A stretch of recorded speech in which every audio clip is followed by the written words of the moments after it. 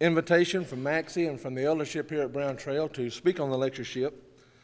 The years that I spent here were years that we reflect on fondly, the relationships that we have built, the friendships that are there, and the knowledge that we gain from our time here. As Maxie says, we have a little bit of a special relationship. Maxie just became the director of the school the year that I came into school, and so we've had that relationship for about 11 years now, and I appreciate and love him for that. As time marches on, clearly we see that man is drifting farther and farther away from God. I've been assigned a topic, and I'm speaking on a topic about an influence upon society that had its beginning, at least during the period of the Reformation and the Enlightenment. We're looking at a topic called humanism, which in essence is a result of a process of suppressing religious principles and enthroning the whims and the fancies of man in regard to how we are to see things in this world. God has been dethroned, and man and reason has been enthroned. We must know at the outset that humanism is atheistic. You cannot be a humanist and have any kind of a belief in deity or a standard. Therefore, since it is atheistic, it's opposed to anything that falls under the scope of that which is moral and ethical regarding a single standard for mankind. There have been several different definitions given to humanism. Tim LaHaye, in his book, The Battle for the Mind, defines humanism as man's attempt to solve his problems independently of God. That's a fair definition, but one that I believe is more inclusive is provided by Brother Robert L. Wagner. And he says that humanism is a system of beliefs about humanity which excludes God from reality and makes man the judge of all things. If we look at that standard and we think back into the times of the Old Testament, especially Judges 21:25, in those days there was no king in Israel. Everyone did what was right in his own eyes. No standard, no system of authority. Man is free to do what he wants to do and has the ability to do. And in essence, we're seeing that as humanism. I believe it's fair, but I also believe there's no better source for determining what humanism is and what they believe than looking at their own documents and see what they say. From the Humanist Manifesto number 1, written in 1933, we have this quote: "The time has come for widespread recognition of the radical changes in religious beliefs throughout the modern world.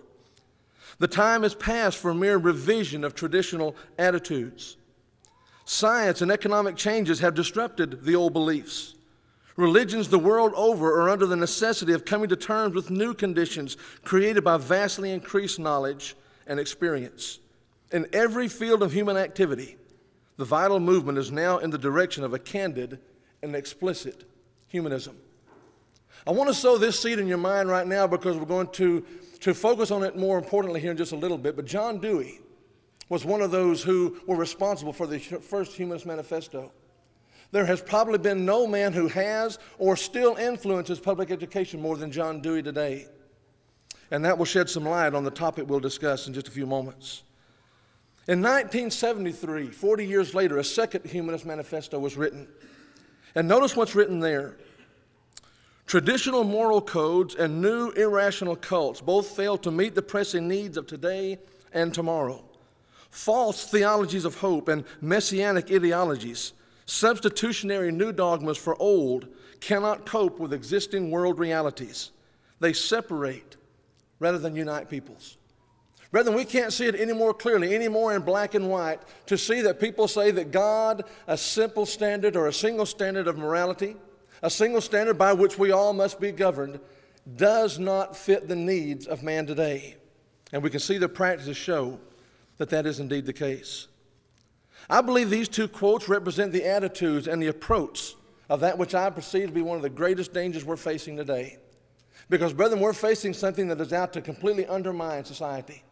We're facing something that is out to recruit and to destroy our children. And for that reason, we must take notice. I believe that only the ignorant and the naive will deny that humanism has already affected society in a most catastrophic fashion. We're going to see this especially, I believe, regarding public education. Many of us here remember their school years, and they remember how things were in school then, but also I believe we're out of touch with what's going on in school today. We're out of touch with the standard that's being used. We're out of touch with the approaches and the agendas that so many have. And I hope to bring several of those things to your attention this morning. As Maxie sent me the invitation to speak, he wanted me to speak on humanism, but he also wanted me to focus in on two major points and two major areas in which humanism has been so effective. One of these is how humanism has affected the ACLU, and the other is how humanism has affected the NEA. First of all, let's look and see then how humanism has affected the ACLU. The ACLU is simply an abbreviation for the American Civil Liberties Union. And we're looking at a group that in their own writings describe themselves as the nation's foremost advocate of individual rights, litigating, legislating, and educating the public on a broad array of issues affecting individual freedom in the United States. Clearly put then, these are those who feel themselves to be the defenders of what we have the right to do, what we have the liberty to do, what we can do in our society, and what protects us regarding the views, the opinions, the positions that one may hold.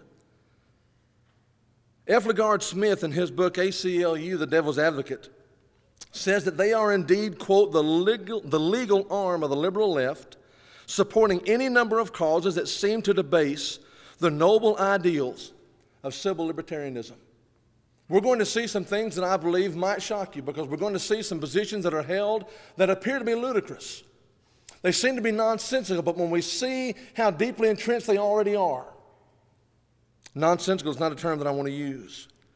Though they make the bold claim to be advocates for civil rights, a casual glance at what they have done over the years, the positions they've held, the cases they have defended, those positions they've upheld, that's the case except for those who oppose their liberal agenda.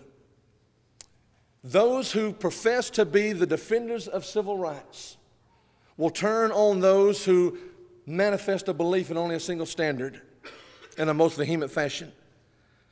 Looking at their agenda, I want to quote a little bit lengthy quote from Brother Smith's book. He said, "It is not simply the wall separating church and state that the ACLU feels compelled to maintain. In a pluralistic society, there is no threat that either the federal government or any individual state would establish one particular denomination as its official church. The wall that the ACLU is desperate to build higher and higher, brick by brick, is the wall fencing out any religious influence that might dare to inhibit personal moral autonomy. Because moral anarchy and liberal left politics are allies, religion, the common enemy, must be isolated from the public arena in every possible way." Now, granted, that is a quote from one who does not believe in the ACLU. One might say, well, he just from the outside taking pot shots at those who are inside and might be reading his own agenda into what they're doing. But we're going to see, I believe, from an example of the past, that simply is indeed the case. In 1986, a man named Kenneth Roberts, a fifth grade teacher at Berkeley Gardens Elementary in Denver, Colorado, was eventually taken to court by the local school system. His crime was keeping a Bible in his desk drawer and reading his Bible during his lunch hour, reading his Bible during special reading times, personal reading times. This was not a man that was holding his Bible up in class and quoting passages. This was not a man who was trying to defend what we would see to be the truth and influencing the fifth grade minds in that sense. Here was a man who simply on his own personal time was reading a Bible, and everybody in the school system knew the Bible was in the desk. His principal, Kathleen Madigan, told him to keep his Bible in his desk during school hours. Don't read it during lunch. Don't read it during your personal reading times. But before class, after class, take it home, whatever there. Not only did she do that, she also had two quote-unquote questionable books taken from the library. The questionable books were the Bible in Pictures and the Life of Jesus. During the trial, Madigan was called to testify, and she basically said this. She feared that his reading of the Bible in class would set a Christian tone in that classroom. Quite a fear, isn't it? Now, the ACLU, claiming to be the defender of all public rights, defending the right for people to say what they want to say, believe what they want to believe, hold their own opinions, and do so without being chastised and challenged. took the side of the school system in defending the rights of the court in favor of the school's actions. When we think about the ACLU, we think about this concept of rights. And the ACLU, we're going to see, is clearly humanistic in their philosophy. This again is clearly seen in the comparison of some of the humanistic documents with the practices and the decisions that have been seen with the ACLU down through the years. For example, under the topic Democratic Society, in the Second Humanist Manifesto, we read this: to enhance freedom and dignity, the individual must experience a full range of civil liberties in all societies. This includes freedom of speech and the press, political democracy, the legal right of opposition to government policies, fair judicial process, notice religious freedom, freedom of association, and artistic, scientific, and cultural freedom. It also includes a recognition of an individual's right to die with dignity, euthanasia, and the right to suicide. We oppose the increasing invasion of privacy by whatever means in both totalitarian and democratic societies. We should safeguard, extend, and implement the principles of human freedom evolved from the Magna Carta to the Bill of Rights, the rights of man, and the Universal Declaration of Human Rights. Now, if we were to step outside of this and just look at this document, we would say that's fair. We might not agree with the things that are being said, but in essence what they're saying is we believe people have the right to believe what they want to believe, to practice what they want to practice. And included within that statement is people have the right to religious freedom. They have the right to express their views, to hold their views, and to live as they see fit in that sense.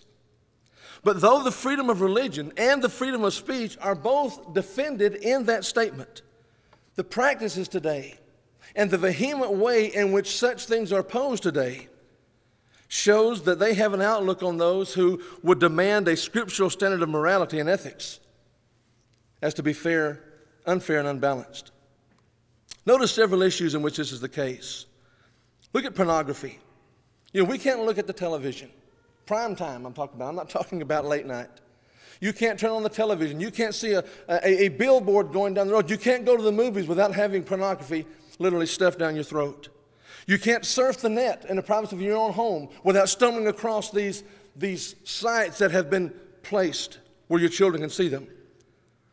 And probably the most twisted of all of these pornographic offerings, that which I see to be the most sick, is that which is called simply kiddie porn. Just a casual glance, though, at even a single article of the ACU's guidelines manifests a system that would protect the rights of those who would push this filth on our society. For example, in policy number 4, addressing the censorship of obscenity, pornography, and indecency, we read this: the ACLU opposes any restraint on the right to create, publish, or distribute materials to adults, or the right of adults to choose the materials they read or view on the basis of obscenity, pornography, or indecency. No matter how shocked we may be at this cesspool of entertainment, no matter how much we might be shocked at what we see, especially in this range of kiddie porn, the ACLU is that which protects the rights and pushes for the rights of those who would push that filth on society. Another view that we might look at is that of capital punishment. Now, I know that even as a brotherhood, we are divided over the concept of capital punishment. But I believe where our division is on the basis of whether or not the government has the right to mete out the death sentence on anyone. And I've read arguments on both sides, but I doubt seriously that any of us in that position would go so far as the ACLU has gone and what they say regarding this concept of capital punishment. I want to read a quote from the ACLU policy number 239. The ACLU opposes the death penalty because it denies equal protection of the laws, is cruel and unusual punishment, and removes the guarantee of due process of law. But now notice, the death penalty is so inconsistent with the underlying values of our democratic system, the pursuit of life, liberty, and happiness, that the imposition of the death penalty for any crime is a denial of civil liberties. Do you notice that statement? The ideal, the pursuit of life, liberty, and happiness. Can you imagine a group that is protecting the right of one who might be a murderer, a rapist, serial killer, on and on we can go there, And they deny the capitalist punishment simply because we have taken away that individual's right to be happy. He can't live a happy life, and so capital punishment is to be done away. Oh, there's so much more that can be said even regarding the ACLU. And I realize that this has been but a brief examination of the ACLU. But I believe, again, we can clearly see the humanistic foundations upon which they are built. Hopefully we've been awakened a little bit to this philosophical outlook, to what's going on, to the agenda that we see. And that knowing these things, we can begin to deal with them from that perspective. But secondly, I was asked also to deal with humanism in the NEA. And we see that the NEA, of course, is an area that is involved in public education, and they are also heavily influenced by humanism. You know, I find it both fascinating and sad at the same time to see a complete reversal in the outlook upon spiritual things in public education. In the early years, the Bible held a strong place in the education system. As a matter of fact, in the early years, our country was based squarely upon the biblical foundation. The NEA is the National Education Agency, a very strong group regarding what they influence today. In 1857, there were a group of 10 presidents of state teachers associations that met in Philadelphia. And I believe they had a noble purpose in what they were to meet for, because what they wanted to do was to get their heads together and see what kind of job they were doing in education. Are we fulfilling our children's needs? Are we giving them a well-rounded education? Can we look at the results and see that we're doing a good job in what we're doing? But by 1900, there were some 500,000 teachers in this country, and membership in the NEA was only about 2,200 at that time. But regardless of such a small and an apparently harmless beginning, the NEA has grown to be one of the greatest tools in this country for furthering humanistic beliefs. I referenced John Dewey just a while ago, one of the signers of the Humanist Manifesto 1, and also a major force for humanism in the education system. I want to read a quote of his, and I want you to understand this change, this reversal in the way things were viewed. Color me naive, color me ignorant, but I believe the reason for going to school is to learn something, to learn history, to learn math, to learn science. But notice what John Dewey says. I believe that the social life of the child is the basis of concentration or correlation in all his growing or truth. I believe, therefore, that the true center of correlation on the school subjects is not science nor literature, nor history nor geography, but the child's social activities. Several humanistic documents and other quotes regarding education should be considered. I believe there are many who are either too naive or too apathetic, maybe, to admit the influence of humanism upon public education. We homeschool our children, and so often we see people being defensive when we talk about education. But please notice and look at this with an open mind as we go into some of this material. Let's look at some humanistic documents and other quotes by those who are influential in the education system as what their views are. For example, in the document A Declaration of Independence, A New Global Ethics, under the title of Ethics of the World Community, we read this: we face a common challenge to develop scientific education on a global scale and an appreciation for critical intelligence and reason as a way to solve human problems and to enhance human welfare. Remember our definition: dethroning God and enthroning man, leaving religious principles out and looking to ourselves for the answers that we see. But did not Jeremiah say in Jeremiah 10:23, the way of man is not in himself. It is not a man who walks to direct his own steps. In another humanist document, a secular humanist declaration under the topic moral education, we read this: we believe that moral development should be cultivated in children and young adults. We do not believe that any particular sect can claim important values as their exclusive property. Hence, it is the duty of public education to deal with these values. Although children should learn about the history of religious moral practices, these young minds should not be indoctrinated in a faith before they are mature enough to evaluate the merits for themselves. Parents, let's quit reading these Bible stories to our children. They're not able to deal with it. Let's quit sending them to Bible class so they can learn the Scriptures and learn biblical principles, learn about God, learn about Christ, learn about their responsibility to God and His Word. They're not ready for it. But let's also look at the other shoe. If they are not prepared enough to deal with these things, then why can't we see the fair position? Why cram humanism down their throat if they're not old enough to be able to deal with it? Probably the most distasteful quote that I've read is from a man who is the professor of education in the Faculty of Medicine and Graduate School of Education, Chester Pierce. And he says this: every child in America entering school at the age of 5 is mentally ill because he comes to school with certain allegiances toward our founding fathers, our elected officials, toward his parents, toward a belief in a supernatural being, toward the sovereignty of this nation as a separate entity. It's up to you teachers to make all these sick children well by creating the international children of the future. Don't think any more needs to be said with that point. Again, there are far too many more quotes we can look at. There are at least 5 humanistic documents that are available to anybody, anywhere.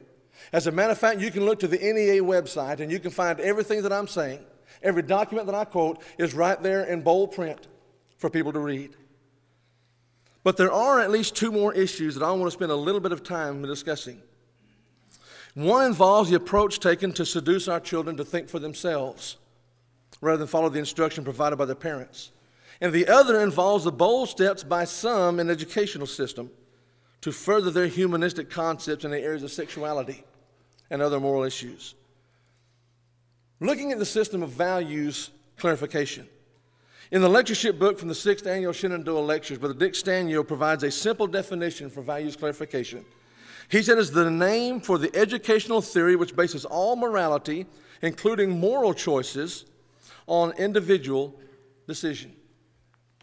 Again, what are we looking at? We're looking at leaving what parents are saying out, leaving what you might have heard in Bible class out, whatever any from an older or from a wiser generation might say. Crown all those things out of your mind and look at these issues and make up your mind what you believe and what they say.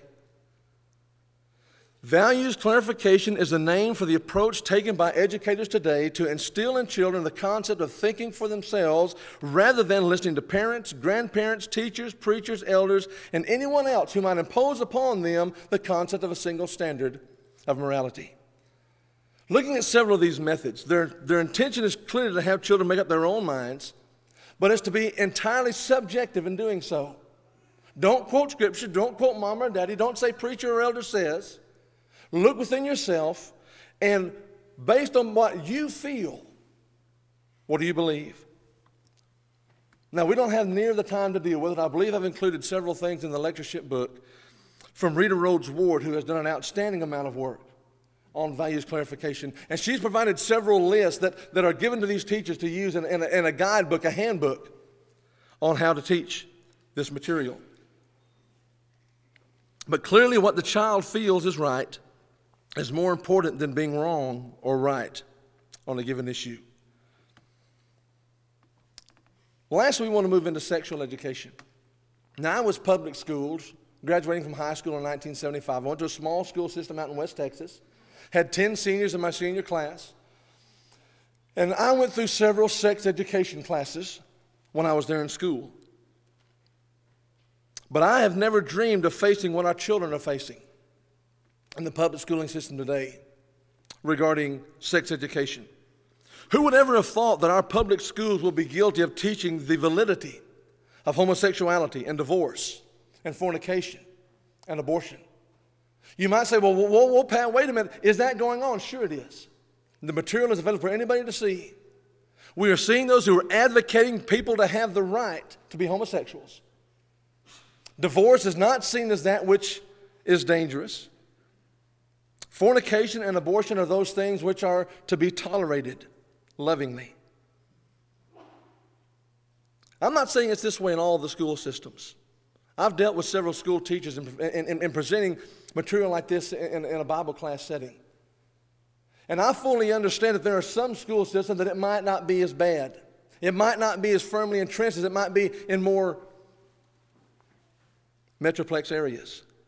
What I'm saying is the foundation upon which the school system is based, that strong lobby group, the NEA, is that which supports and defends and continues to implement ways to have these things taught. Who would ever have dreamed that our children would be provided with a definition of abstinence as anything short of sexual intercourse? Pardon the graphic nature, but masturbation, fondling, oral sex, and other issues are seen as acceptable and are defined as abstinence by those in this position. There's an increasing trend to teach our children that homosexuality is acceptable behavior. I know of no other issue that is going to grow any larger, is going to be any more dangerous that we're going to have to deal with than the wholesale social acceptance of homosexuality today. One matter of great concern that I have is in the form of a video that has been produced by two women, Helen Cohen and Deborah Chasnoff, entitled "It's Elementary, Talking About Gay Issues in School." Donald Wildman, the editor of the American Family Association magazine, has done an outstanding amount of work regarding the issues that I'm talking about this morning. But in regard to just these two women, he has a good deal to say to enlighten us as to what's happening. For example, notice this quote. He says, Chasnoff has this to say about her video. What's clear in the film is the younger the kids, the more open they are. If we could start doing this kind of education in kindergarten, first grade, second grade, we'd have a better generation. Do we see an agenda, brethren? He goes on to say this, the principal of an elementary school says on the video, I don't think it's appropriate that values only be taught at home. There are social values as well. There are community values. I've only got one question. What standard are they going to use to teach these values in the school system? And what are they going to deny as being credible? In the same article in which these quotes are found, Wildman indicates that this video has already received public acclaim because it received the CINE Golden Eagle for the Best Teacher Film of 1999. He also says that the video has already been screened in 6 states, and California Assemblywoman Sheila J. Kuehl, an open lesbian, said she intends to have it shown in all 50 states. I want to take just a couple of moments before I begin to wind this up, because after I completed and sent in a manuscript, I continued to look at some information. And I found the NEA website, and I wanted to read a couple of quotes, especially based on sexual education, from their own words. For example, I have here an amendment that was passed on July 6, 1995, regarding homosexuality. The National Education Association recognizes the importance of raising the awareness and increasing the sensitivity of staffs, students, parents, and the community to sexual orientation in our society. The association therefore supports the development of positive plans that lead to effective ongoing training programs for education employees for the purpose of identifying and eliminating sexual orientation stereotyping in the educational setting. Such programs should attend to but not be limited to A, accurate portrayal of the roles and contributions of gay, lesbian, and bisexual people throughout history with acknowledgement of their sexual orientation. B, the acceptance of diverse sexual orientation and the awareness of sexual stereotyping whenever sexuality and or tolerance of diversity is taught. C, elimination of sexual orientation name-calling and jokes in the classroom. And D, support for the celebration of a Lesbian and Gay History Month as a means of acknowledging the contribution of lesbians, gays, and bisexuals throughout history. I hope that you who are on the internet will go home when we leave. All you've got to do is type into the address line NEA and you'll get where I want you to go. And I want you to see a document that is available. It's about 17 pages long, that as I speak is being sent to every school system in the country. And it's simply entitled, Just the Facts About Sexual Orientation in Youth, a primer for principals, educators, and school personnel. This came to my attention when we read the Birmingham newspaper one day. One of our members, one of our elders, also works for the school system there in Millport. And he indicated in this article how this has already been being sent out to the churches in Alabama. And it's just a matter of time before the churches in the Metroplex will get it, schools, in the Metroplex will get it as well. But one of those who sponsor this is the National Education Association. And I have just a couple of quotes that I want to read, because what they're trying to do, there are already, from what I understand, certain programs in place to deal with these young people who come out of the closet. And my understanding is the programs are designed to get them to change their lifestyle and to live a normal sexual life. That is not the approach of this document. For example, on page 4, because of their legitimate fear of being harassed or hurt, gay, lesbian, or bisexual youth are less likely to ask for help.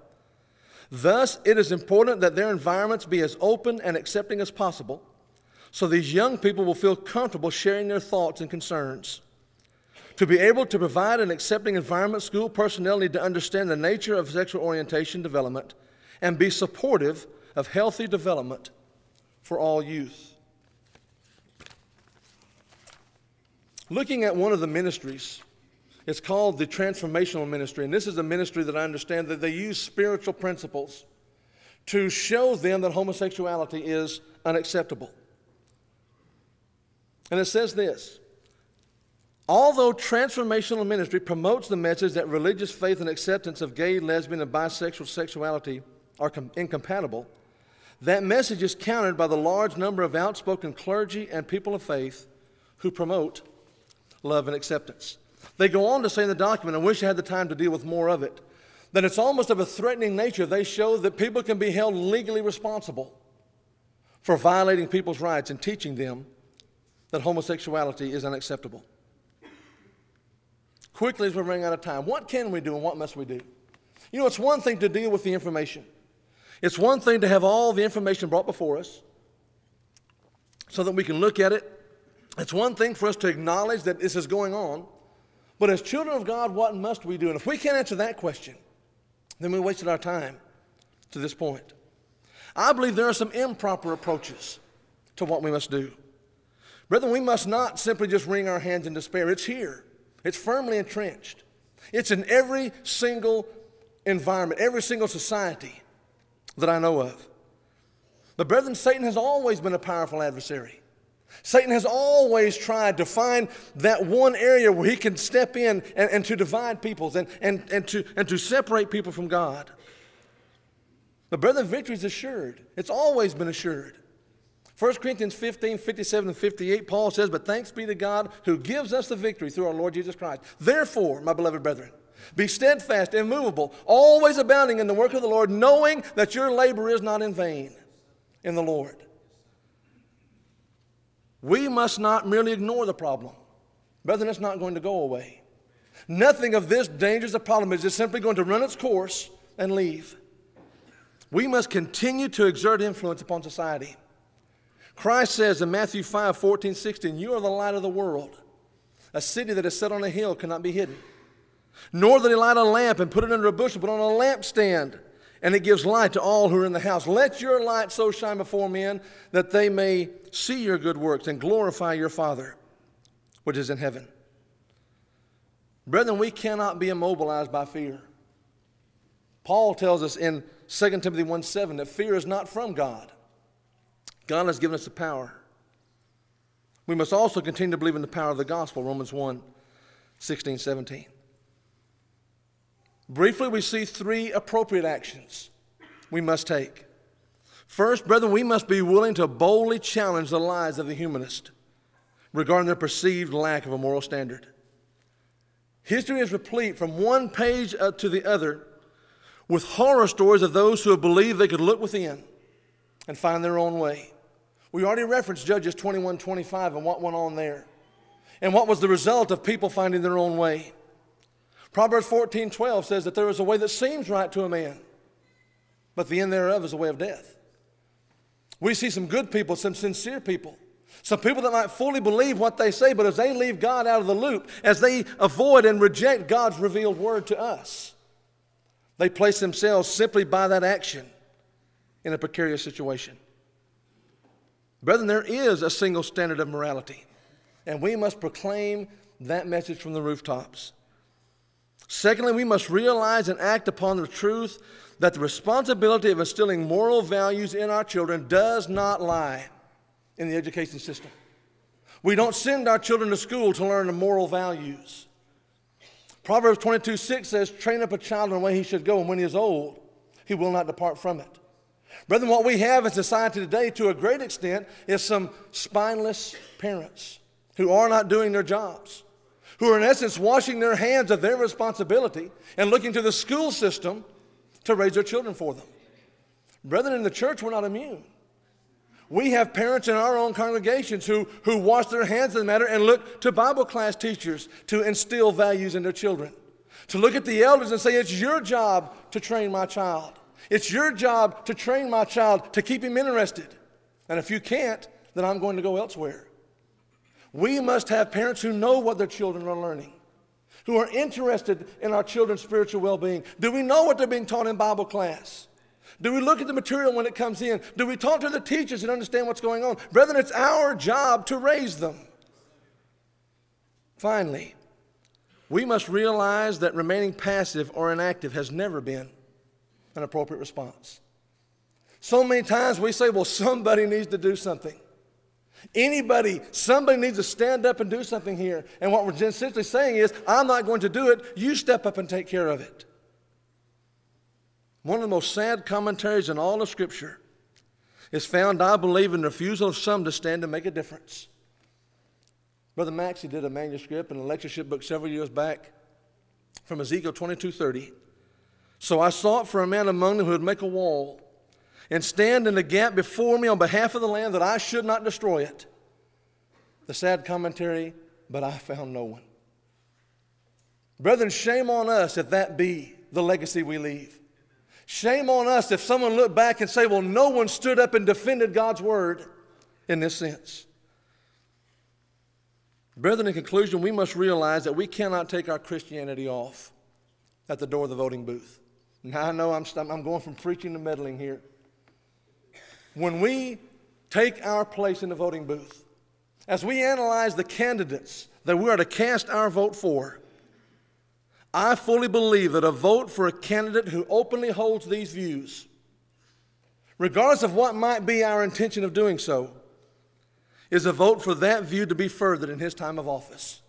If I know that there is a man who is pro-abortion, if I know that there is a man who is humanistic to the very core, if I know a man who openly favors gay and lesbian relationships, when I put my check by his name on that ballot, I, in essence, am voting for that to continue in his time there.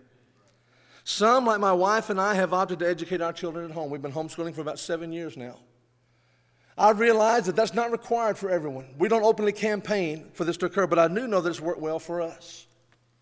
Regardless, we must be aware of what our children are being taught in our schools, and we must instill in them the only standard by which they will be judged. If we start with our children at a young age, if we thoroughly indoctrinate them in Scripture, if we give them a healthy diet of God's Word, brethren, they're going to have those tools to use when they confront these things in school. If we're aware that it's going on, let's talk to them about it. Let's deal with these issues. Let's be open with them. And let's give them that which they need to counter this heresy. Finally, brethren, we must be those who speak out whenever and wherever we have the opportunity. Far too long we have seen congregations, individual members who have looked to elderships and preachers as being the ones who need to get the job done. Brethren, you're going to come into contact with more people than I ever will. As Maxie's working in the pulpit here, he's going to deal with a lot of people. But we're looking at a group of 400 and some odd people who have their own circle of those that they deal with, their own peer group. You will deal with more people and can be of more good, more influence. In that sense, by openly speaking God's word. Brethren, let's not be like those 10 spies who came back with a faithless report. We can't. Let's have more men and women with the faith and courage of Joshua and Caleb, who boldly live their lives with assurance based on the promises that God has made for every generation. Thank you.